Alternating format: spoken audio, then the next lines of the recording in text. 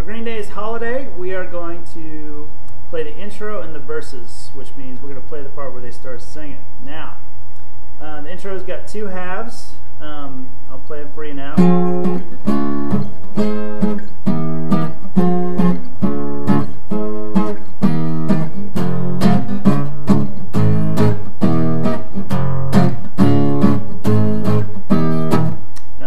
Is all done on electric guitar, but today we'll be demonstrating it on the acoustic. First chord is an F minor, so we're going to go to the 8th fret, 5th string with the first finger.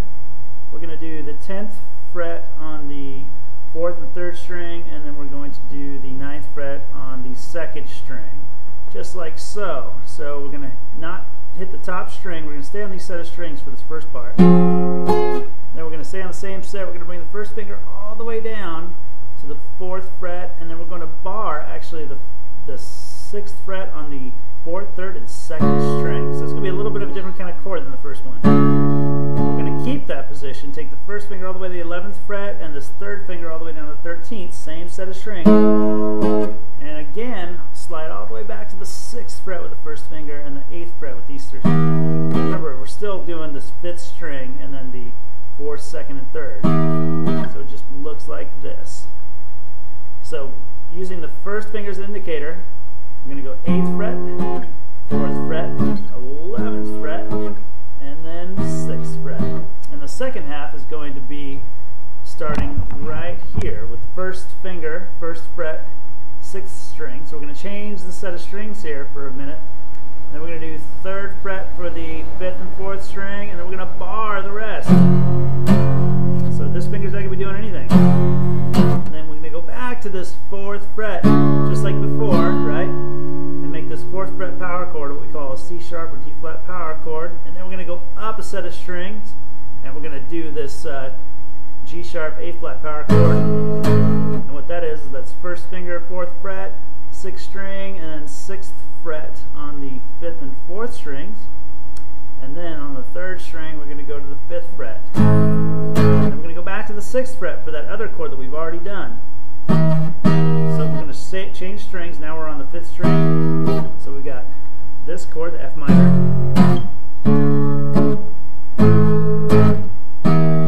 That's the second half of the intro. But it's also part of the verses. Now moving on, when they start singing, same chords.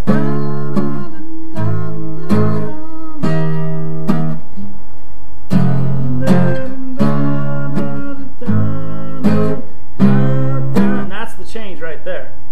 We're going to play this C power chord, which is 3rd fret, 5th string, and then 5th fret, 4th, 2nd, 3rd. So it makes sense. So if we're singing,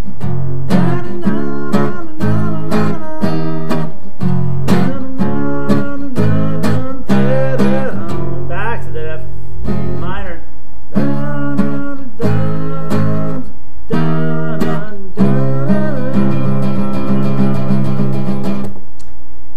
So again, we've got F minor, right?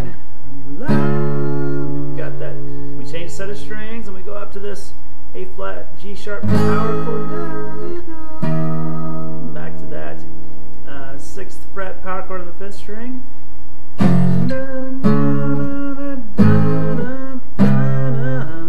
remember that.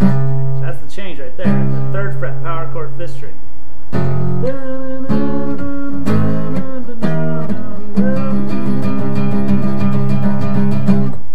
Get you pretty far, and then we'll work on the chorus next.